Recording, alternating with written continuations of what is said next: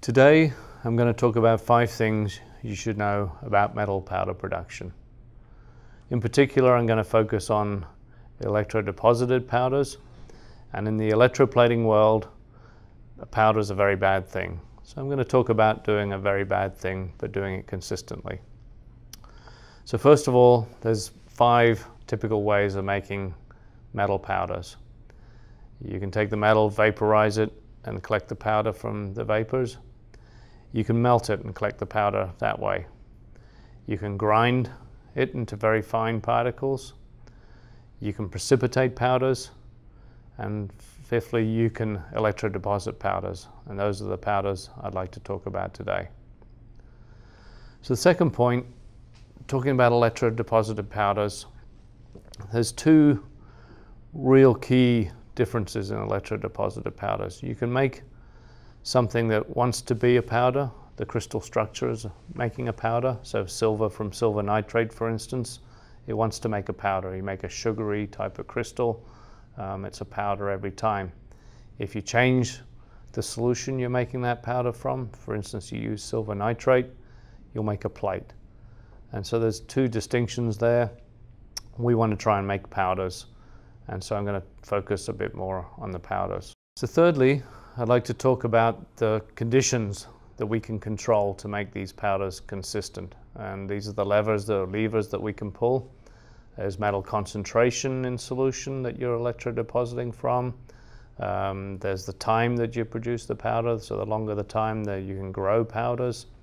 There's the movement in the solution, the flow rate in the solution that controls it. There's temperature. So there's many different things we can control to make these powders come out differently.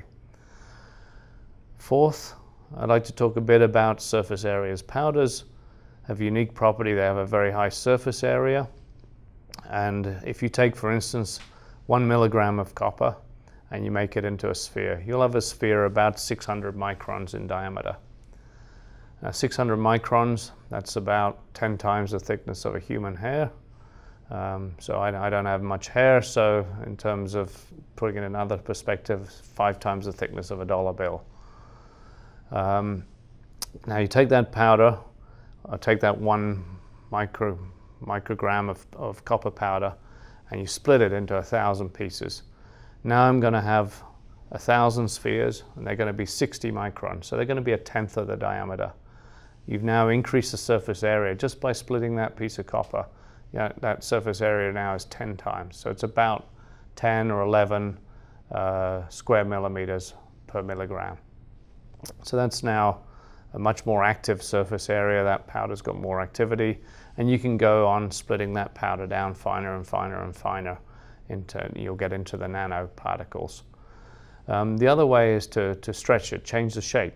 So I can take that 1 milligram of copper, and I'm going to stretch it into a long piece of wire, 10 meters long. Now that 10-meter wire is going to be 4 microns in diameter, but it's going to have now almost 120 times the surface area of that original piece of copper. So it's the same amount of copper, but it now has 120 times the surface area.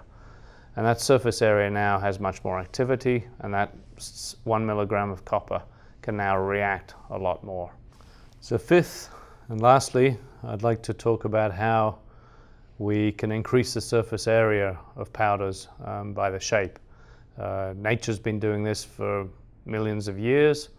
We have prickly creatures that are all developed for reason.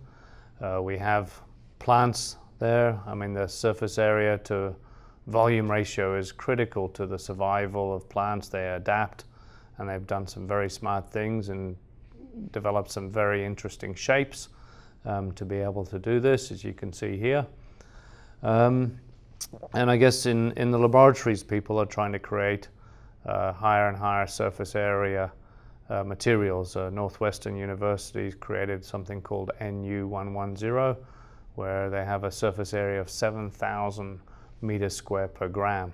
So it's taking 1 gram would cover 1.5 football fields in terms of surface area. Coming back to the start, what we're trying to do is make very poor deposits. under controlled conditions, really to try and increase that surface area and change the shape. And you can see here there's some different shapes we've created. They mimic nature. You can see the fern-like structures, needle-like structures, and really controlling conditions to make poor plate can make some very, very good powders. And it's quite surprising and quite good to be able to benefit from this. Thank you.